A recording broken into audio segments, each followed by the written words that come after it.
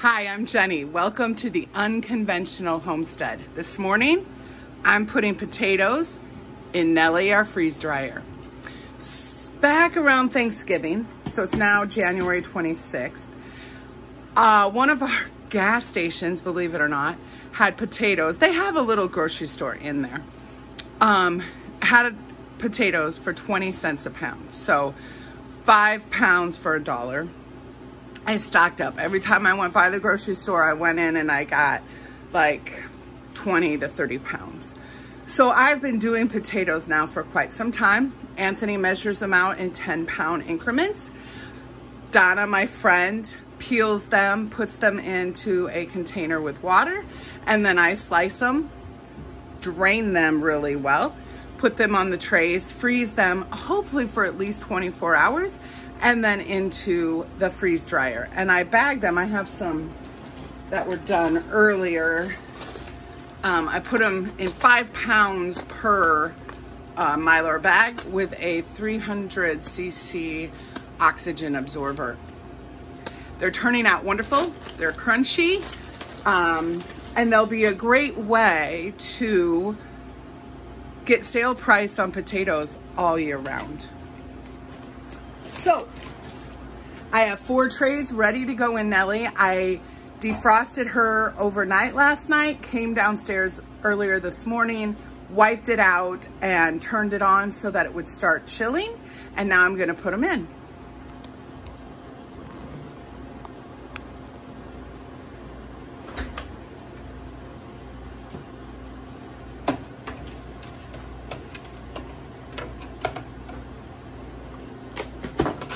I have nice lids, covers.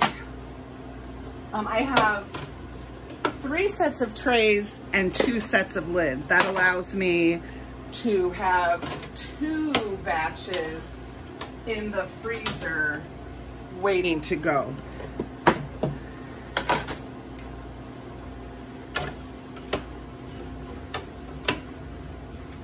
I'm not used to standing off to the side. I do have a pillow insert that I bought on Etsy. We have our freeze dryer. Nellie is in our basement. And in the summer, there's lots of moisture. Right now, it's not too bad, but it really has helped with not too much ice around the outside. The message just came up. We have a camera tied to the rest of ours, and it's just on the screen, so I can read it from work or if I'm upstairs. So I will bring you back when I pull them out and package them. But again, remember, a freeze dryer is a great way to lock in prices and process quite a bit of food. So we'll have links below for our Harvest Right affiliate link. Be looking for more information about a collaboration that I'm involved in with Angela, the Inquisitive Farm Wife, for Freeze Dried February. There's gonna be some great content. So I hope that you'll stop back, subscribe, hit that notification bell, and we'll see you in just seconds for when they come out of the freeze dryer. So we are emptying or seeing if, oh, these are nice and warm. Our potatoes are done. The eyes. But if I haven't shown you, we have a Blink indoor camera. And let me get you on the tripod so I'm not gonna jiggle you all over. So here we are. I make sure that they're dry. So it was 10 pounds of potatoes that I put in here. I sliced them with my RoboCoop and blanched them, and then I pre-froze them. And I put 5 pounds sliced potatoes in the date.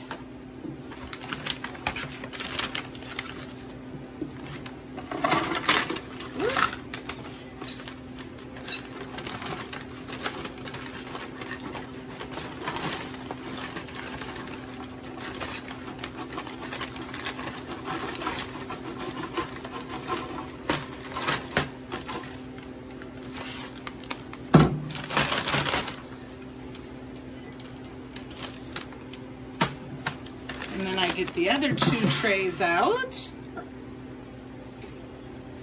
Again, I do make sure every tray is warm. I don't want any soft potatoes. I don't want any soft food. But I do feel for cold spots. I've kept Nellie running just in case I have to quickly add some more time. I have had that happen. Because I don't like to waste food at all. Even, like I think I said, I got these potatoes at Thanksgiving time. We kept them down in the basement in a closet. And we've been doing 10 pounds here or there. And the last few weeks, we've really picked it up. Okay. So then I have a oxygen absorber. I believe these are 300 cc's. And I'm gonna go seal these up. So here are the 2 bags we did tonight. I triple seal them just to make sure. I do have a few bags that we did in the last week, and they're crunchy. I like to leave them up here. In dehydrating, we call that conditioning, making sure that all the moisture is out of your food. And I really think that that is a great idea for freeze drying. I just wanted to show you. There's part of my pantry.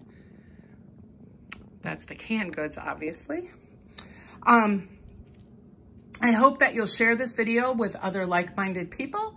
And if you're interested in a Harvest Right freeze dryer, our affiliate link is down below. Make sure you check out the collaboration that we will be participating in February, Freeze Dried February 23.